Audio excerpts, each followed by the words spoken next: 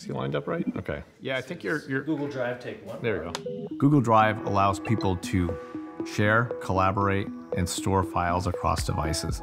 Our original implementation using views required very complicated setups and teardowns of code in order to test UIs, whereas using Compose is a much more efficient process and has a lot of advantages over the old legacy views-based system. We had a lot of time constraints to try to release Drive app on the same time frame as the web version.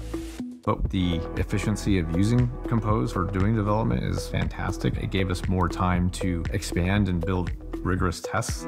It allowed us to rewrite the homepage in much quicker time, and we were able to beat our expected delivery date by 50%.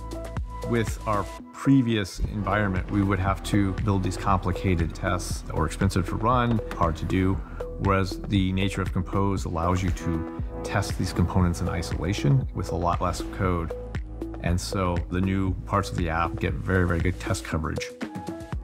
We rewrite the homepage, and the original implementation was over 12,000 lines of code. We were able to replace that with just over 5,000 lines of code. We took that as a time to explore using coroutines and starting to use more and more of the power of Kotlin within our app. Our original implementation using views required well over 9,000 lines of code, whereas re-implementing it, we were able to get higher percentage of test coverage with only 2,000 lines of code. Wow, that's quite a big difference. Yeah.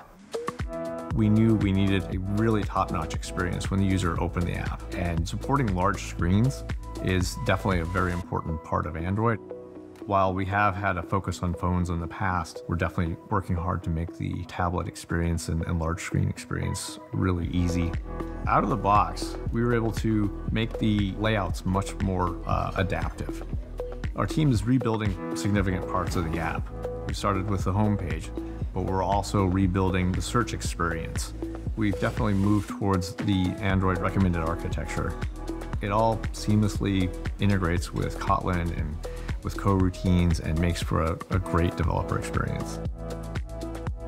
Compose has helped us re-implement the homepage feature by being very flexible and allowing us to support those with a lot less effort than it would have required in the past. Awesome. Thanks so much.